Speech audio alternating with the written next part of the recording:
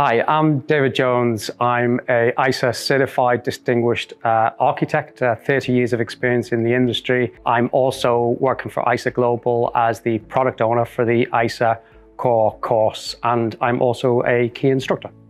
So what is the IASA Architect core course? Well, it takes the students through a clear pathway for engagement and provides a baseline for them to be successful as business technology architects. It goes through the engagement model, their behaviors, the skills, the tools that they will use. It's actually about the architect and not just about the architecture. And fundamentally, it's not a foundation course. It's actually core to architects. What are the benefits of the IASA Architect core course? Well, to be a successful business technology architect, you need to really have an underpinning of three main conceptual areas. Firstly, business concepts. You need to understand the business that you're in and that you're trying to engage and solve. Secondly, is you need to understand the technology strategy, technology design, and also the delivery sides. And thirdly, most often overlooked, is you need to understand your stakeholders and being able to communicate with them very effectively to be successful. This course is designed that you'll be learning by doing. You'll be going through an interconnected set of exercises over the period of 5 days in an intensive workshop using a contrived example.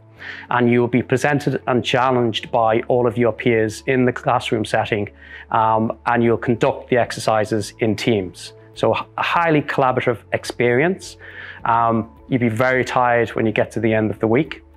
You'll come away with having some key tools and technologies that you'll be able to apply from day one in your organization.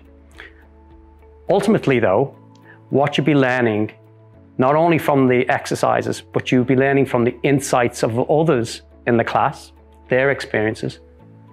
But a secret source of this course is also the experience you get from the instructor, who is a certified C2P or C2D architect.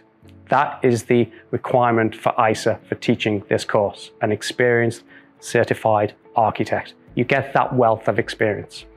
Ultimately, the course tries to set you up for success in your career, but also to make you a great architect, or at least give you the path to achieve that. What are the challenges that architects face today and into the future?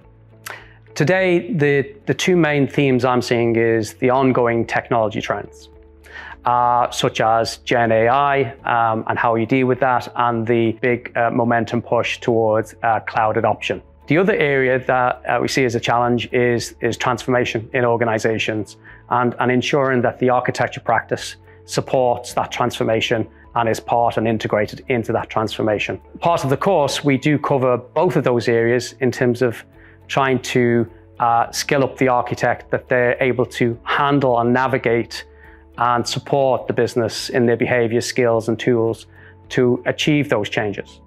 So who is the target audience for the course? Well, firstly, it is obviously for architects, and they could be architects that are new into the role, or they could be seasoned architects wanting to hone their skill.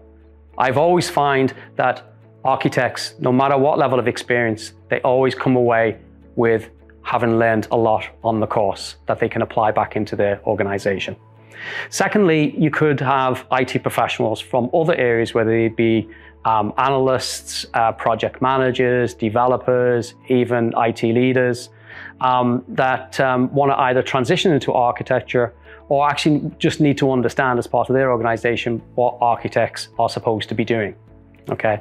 The third area is for IT leaders themselves, or even business leaders that want to understand more about the architecture practice and possibly make improvements in their organization.